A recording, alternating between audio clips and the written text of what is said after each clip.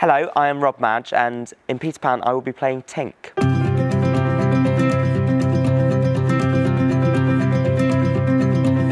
When I first got the call to be in the panto last year, I was blown away because it was my first ever panto and I'd grown up watching them. I'd always wanted to be in one, and the Palladium was the first theatre I went to in London. So to be asked back was, I was blown away, and I'm just very excited to not be dressed as a cow this year.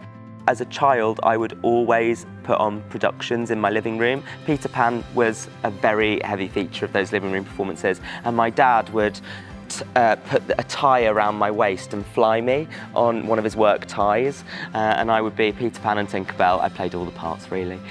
So to actually be to be doing it properly is a childhood dream come true. Being able to stand on the Palladium stage as myself, as Tink, in a role that I would never usually play in any other category, really makes my heart soar, and hopefully it's the start of many more examples of proud representation in theatre, and mainstream theatre especially. Kids come to panto and hopefully see themselves represented or see a future where they could be whoever they want to be, and that makes me very proud.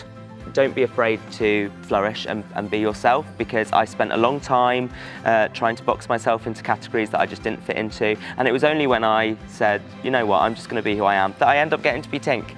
Whether you're 4 or 400 years old, there will be something for everybody, and I can't wait to do my thing and sprinkle some magic on that Palladium stage. It's going to be very queer, it's going to be very camp. I'm going to give Julian a run for his money this year, I think.